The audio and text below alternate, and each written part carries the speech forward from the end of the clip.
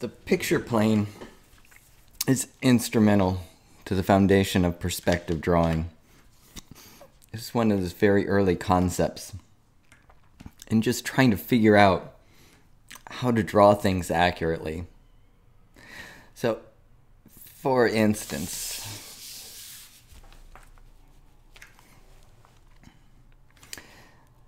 if you put a piece of glass in between the viewer and the object that's being drawn, and you trace on the piece of glass, you get a perfect picture.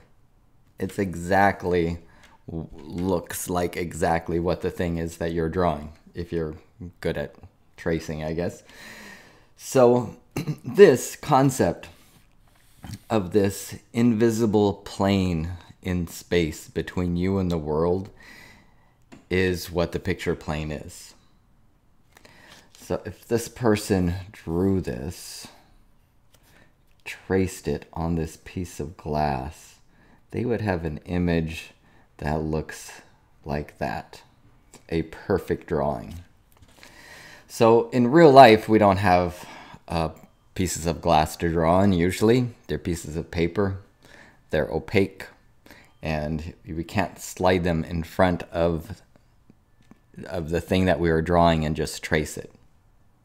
So, for instance, this gentleman here with a strategically placed elbow is drawing this figure. Now, if his piece of paper was transparent, it'd be really easy for him to just slide it over between the model and him, and he could just trace the model.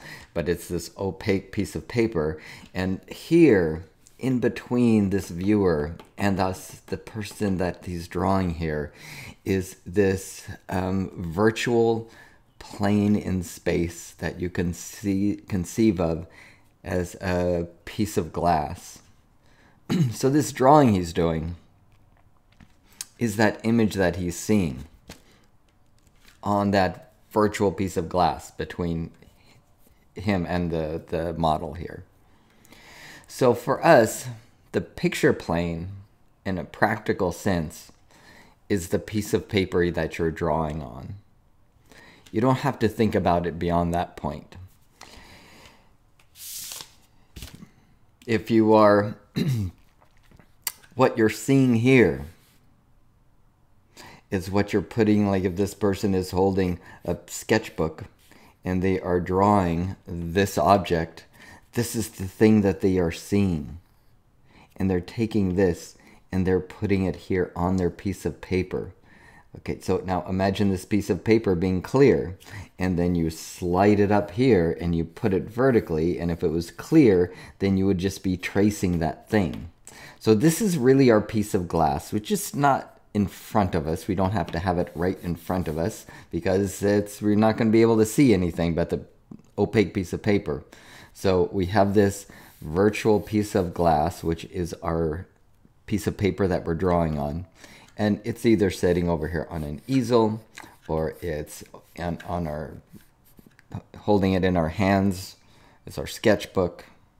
It's that surface that we're drawing on. That is the picture plane. And we have these initialisms, so we call the picture plane, we just indicate it PP for picture plane. And we'll do more on picture plane in the future.